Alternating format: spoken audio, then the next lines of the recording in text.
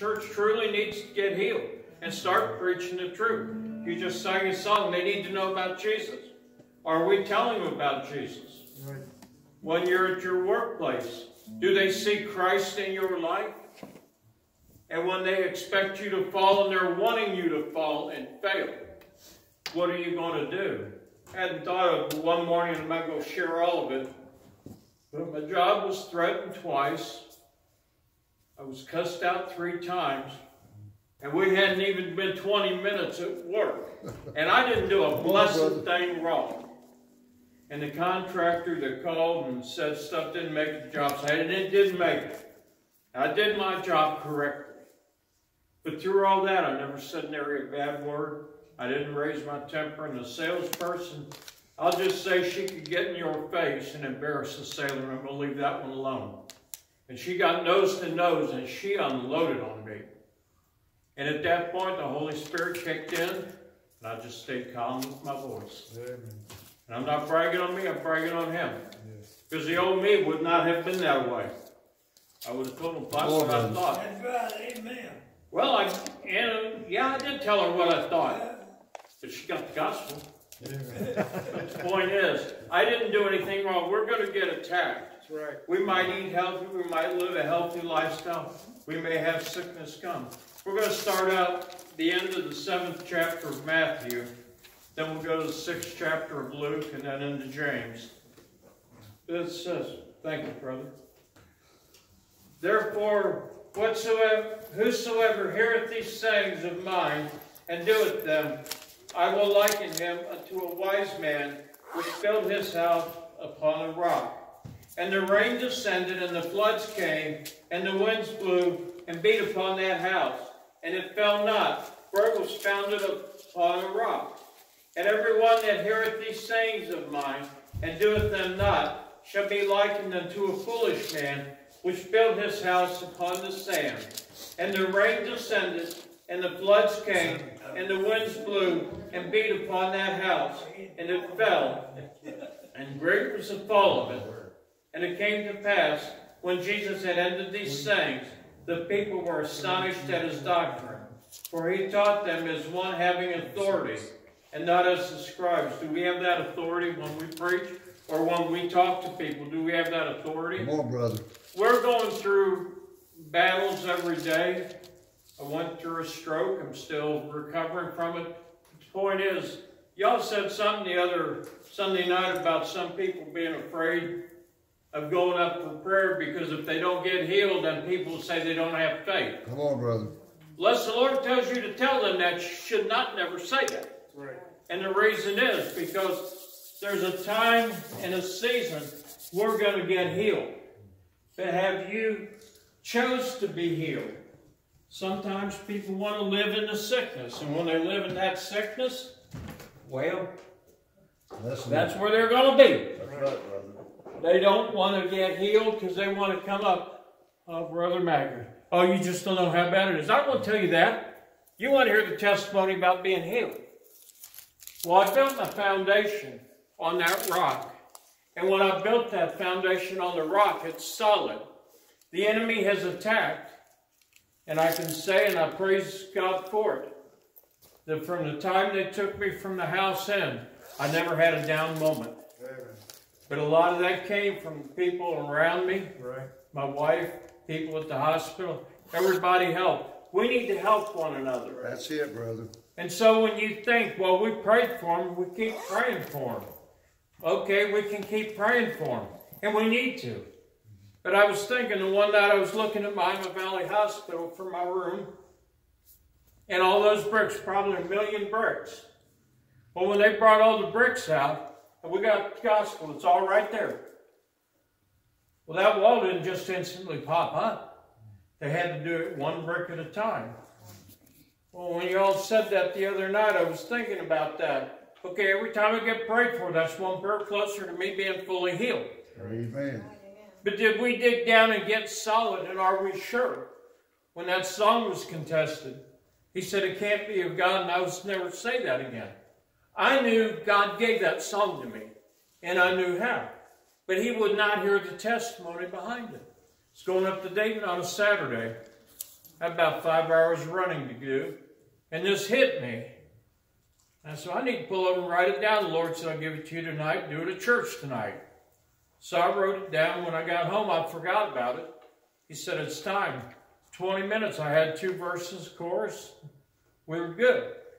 I did it that night. And the preacher preaching, he wrote the message and I read it. Dead center on his message. When God gives us a work to do, we need to do it the way He wants it done. That's it, brother. That's the only way it's ever going to work, is if we do it His way. My way will mess it up. Well, He wouldn't ever hear that part. And about 3 years later, I did that song under the tent down in Smith Park. And Brother Sandusky said, you didn't have no idea what I was going to preach on tonight. I nailed his message. But he gave me something the Lord gave him 40 years ago. And that paralleled that song exactly. And I thank God for the confirmation, but I didn't need it. But when we want healing, you know the enemy will attack. Sometimes he'll come through family or friends or even church people. Oh, you're too far gone. Somebody a while back, they said, well, I got stage 4 cancer. I said, okay. Pastor Mullins put it this way, and I like that. Him healing cancer is no more to God than wiping a runny nose. It ain't no different to Him. Come on, brother. Well, it shouldn't be any different to us. Right. One sin will put you in hell. Don't matter what sin is. Well, the same thing. Whatever the sickness is, God's no respecter of a person. He said we are healed. Isaiah said, with His stripes we're healed. And then 1 Peter 2:24, he said, by His stripes you were healed. But there's 3 kinds of healing that I see. The first, our souls were sick with sin. Right. And we were going down to hell. We were lost. When we got born again and saved, our sin-sick soul got healed. Amen. But when our soul got healed, after our soul was healed, then there came a mental healing. We put on the mind of Christ. We became the Word in our thinking. Well, once our mind is thinking right, the flesh has to come under subjection to that. So there's 3 kinds of healing. And I've got a study Bible at the house. And it said that when it says, with His stripes we're healed, does not really mean a physical. It's just a spiritual healing. I can't accept that. Because when the Lord spoke to me and told me I was healed many years ago, and I knew I was healed. And I didn't no more feel healed than nothing. But He said I was healed, therefore I knew I was. So I either had to stand on what He said or listen to you-know-who. I don't want to listen to him because he'll bring nothing but destruction. But when we're building, are we digging down and making that foundation solid? That's it, brother. And then when we start the cornerstone, the builder rejected. You have a cornerstone and everything on that house builds off of that, and when they build up. The church down at 5th and Wayne used to be St. Paul Lutheran. It's closed now. But when they put the scaffolding up to redo the steeple, it took them 4 weeks to put the scaffolding up. And people say, well, all you do is put the section down. My dad knew this, and so did I, but he said when we start, that first piece has to be perfectly plumb, perfectly level. You've got to make sure that what it's standing on is solid, that it won't sink down. Because if you're off a 32nd of an inch here, by the time you get 20 feet up, you're leaning. Well, if we're not building straight and true on that foundation, we're going to fall. Right. But when we build right, and we look into it, if we go over to there, because if we build on something that sinks, that ain't going to work. Right, you go to jack your car or truck up when you got a flat tire. Have you ever tried to use a bottle jack when you're in the sand? It don't work. The foundation will not hold up. But if you go to the 6th chapter of Luke, the 46th verse, and why call ye me, Lord, Lord, and do not the things which I say? Whosoever cometh to me and heareth my sayings, and doeth them, I will show you to whom he is like. He is like a man which built a house, and digged deep, and laid the foundation on a rock. And when the flood arose, the stream beat vehemently upon the house, and could not shake it, for it was founded upon the rock. But he that heareth and doeth not is like a man without a foundation, built an house upon the earth, against which the stream did beat vehemently, and immediately it fell, and the ruin of that house was great. Storms will come and will attack, but did we dig down, and are we sure of what we know in this word? And if we're sure, then we should not. Well, we're going to have skirmishes. We might not win. We might have times where we stagger. And Kenny Angel, years back, anyway, I won't get into it, but I know they went through a battle. And I know his faith was shaken. It never wavered, but it was shaken. Sometimes we're going to get hit hard.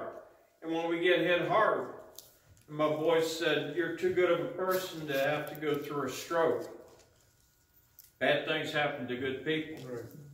Oh, I wonder what he did. He got sick. I served Lord Jesus Christ. And when you serve him, you're going to get attacked. The enemy will try to tear you down. And when he can't get at you, he will come through family and friends. That's why we're to know those whom we labor amongst. And if we know the people we labor amongst. I know if I talk to y'all, you're going to talk about Jesus. You're going to share something good.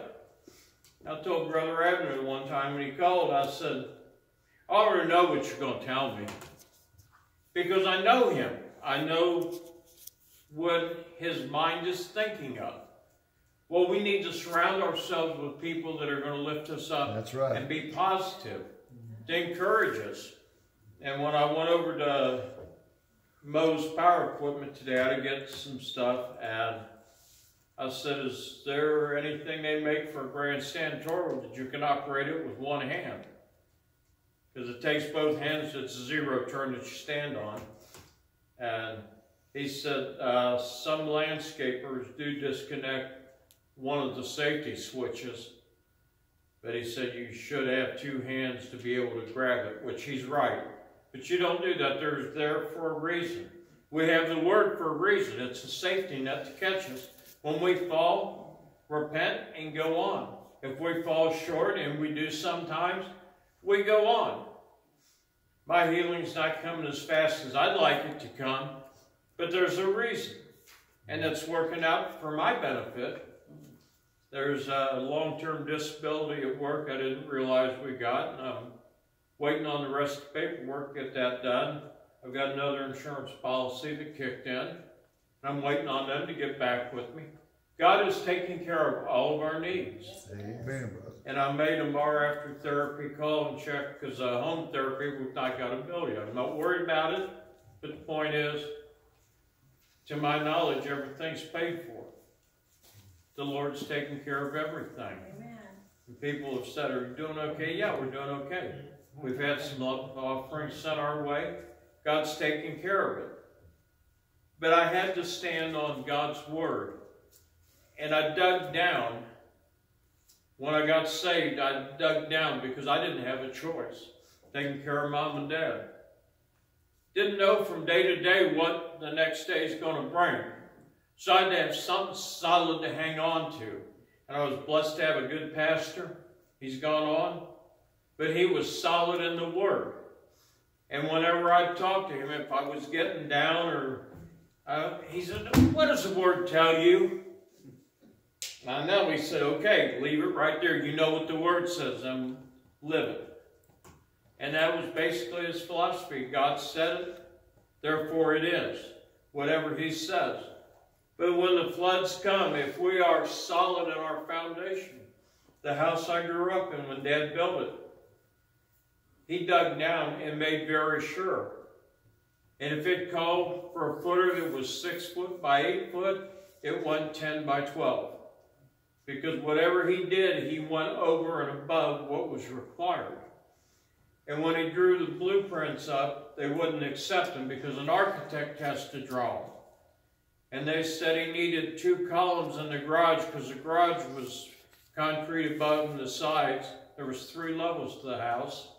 Well, he took it down to the guy, and he looked at my dad, and he said, "Why are we redrawing these? I can't draw them that good." And so he made copies so the city would accept them. The house is still up on Riverside, and it's one of the most solid houses built. But my dad knew without a good foundation, you can't accomplish anything. That's right, brother. And nothing will work right without it because it will be unstable. And when you try to fix something. In high school, I made a frame for a light, and I didn't quite get it square.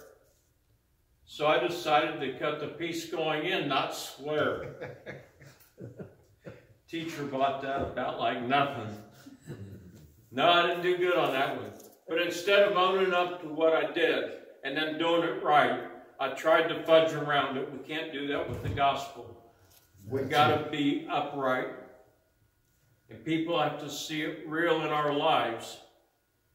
And we need to let them know about Jesus. There's a lot of people dying lost every day. Right. And some of them are in church. Elder Taylor said, when I first got saved, the hardest people in the world saves church people. I thought he was nuts, but then after I realized what he was saying, they're set in their religious traditions. Come on, brother. And you can't get them out of it for nothing. Well, my great-grandpa done it this way, and his dad, and no, that's how we do it around here. I do it God's way. Amen. Ultimately, that will bring forth whatever we have need of. But if we do it any other way, we're going wrong about it, and it won't work. But when we do it God's way, it works. And our foundation, if we are sure, when they come and tell you you're wrong, now I won't share it, but I ministered and prayed to somebody down in Middletown some years back. And they said, you can't talk to people that way. Well, I told them the truth. And I wouldn't waver from it because I knew that's what God put on my heart to tell the girl, and I told her.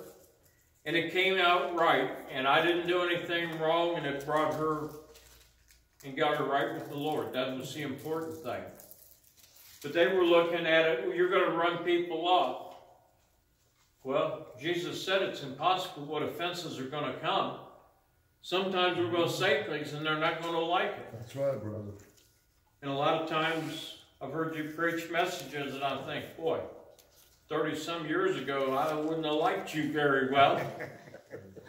But when I got saved, I realized I had to pay attention to the Word and what's getting said. Amen. And sometimes it didn't set real well with me because I grew up being taught one way. We've got to get in the Word and study the Word. And if we go over to James' first chapter, just a couple verses there. Because he said in Joshua, meditate therein day and night. Don't let this word depart from your mouth. Meditate therein day and night. The 22nd verse here, first chapter of James. If we are meditating on the Word, our mind will be where it needs to be. And if we're praising God, that adversely affects the devil and his tricks.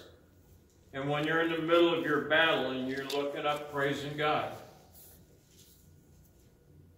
Now the disciples, when they got put in prison, they counted it joy that they were counted worthy to endure for his name. Are we counting it when we go through that? When people at work get on you? And the vertex saw down where I work, the guard that goes over, and it's about 3 inches wide, 2.5 inches wide. And I just took a marker and I put a cross on there. Well, I had to run escort when I got back. One of the guys, and I know who it was, he said, well, somebody really got upset with that. Whatever. So they took the marker and went through it to get rid of the cross. Well, I knew who he was talking about. And they're going to church now, by the way. Because when you go through your battle, people are watching to see what you're doing. And you know, every time I talk to them, my driver runs wide loads, calls me about once a week, see how I'm doing. He's got a lot of respect for me because he knows what I'm going to say. And it says here, be ye doers of the word and not hearers only, deceiving your own selves. For if any be a hearer of the word and not a doer, he is likened to a man beholding his natural face in a glass. For he beholdeth himself and goeth his way, and straightway forgetteth what manner of man he was. But whoso looketh into the perfect law of liberty, and continueth therein, he being not a forgetful hearer, but a doer of the word, this man shall be blessed in his deed. If any man among you seem to be religious, and bridleth not his tongue, but deceiveth his own heart, this man's religion is in vain. But we look into the perfect law of liberty, the Word of God. And we continue. We hear the Word. You preach a good message Sunday night. I heard it. But if I don't go do nothing about it, what is it? The therapist giving me stuff to do. Well, if I don't do it, I'm not going to get better. Right. When they want you to do 1 mile, go 2 miles, so to speak. Well, thank God that I did improve 30% over what I was. And maybe some people can't see that improvement, but I can. But it's not always big leaps and bounds. But it takes one step. They've got a sign up down there. 1,000-mile journey starts with 1 step. Well, when we get our healing, it came forth because God was going to heal us. He already did. And we want healed. What are we doing to get our healing? Are we staying in the Word? Or are we sitting back, well, He healed me. I guess whenever He wants to, He'll get it done. No, we got to get out and do it. When Sister Wilkes got her healing, and it's a long testimony, I won't share that, but she had 2 deacons hold her up in church to testify her healing. The next day, the Lord said, go show yourself. She meant get out and go walk. Her and her husband walked arm in arm down Roanoke, one side and down the other, about wore her out. But the point is, when He gives us something to do, are we doing it or are we hearing it and say, oh, that's nice? Well, they give me sheeting to cut at work. I got to actually pick it up and put it in the saw, because otherwise it ain't going to get cut. That's right. It won't walk on its own and go. It won't do that. And we've got guys come in and they don't think they have to work. They think, I was taught growing up good work ethics by my dad and mom.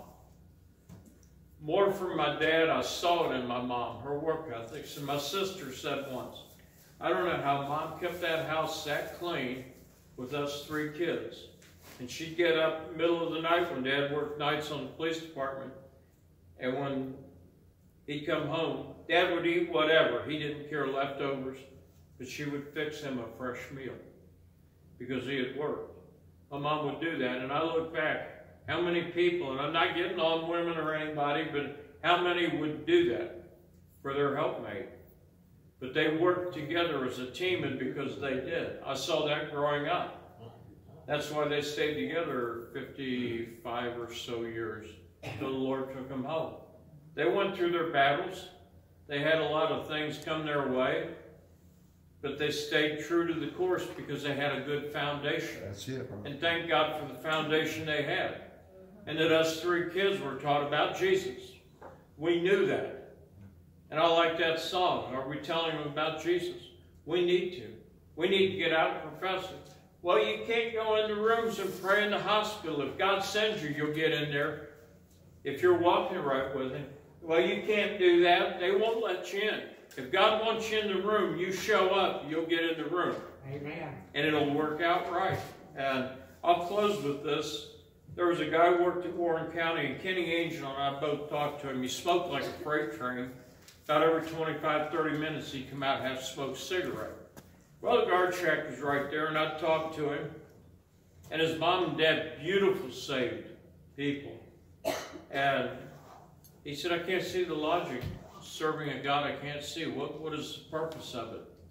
And Kenny and I tried to talk to him. We went in for a minor surgery touch-up, went into a coma, and 2 weeks later he wasn't here. All I know is Kenny and I did what we could, but I finally got to go back to ICU, and his mom and dad were there. I met them, and nurse came in, another nurse, and then their pastor came in, and they normally only want 2 people back there.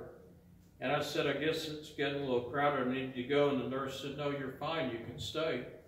And I said, well, we're getting a few too many. And the pastor turned around and said, stay. I want you here when we pray. So I got to stay. Had a 3-year-old and 5-year-old girls, beautiful girls, and it just broke my heart to think they lost their daddy. But Mom and Dad's faith was of such. He may be in a coma, but God can deal with him. Yeah. They never gave up. Are we giving up while they're in a coma, whatever? No, we still minister to them as though they are conscious and talking back, because God can work through anything. But if we don't have a solid foundation, we'll look at it from carnal eyes instead of spiritual eyes. Amen. That's all I got. Amen.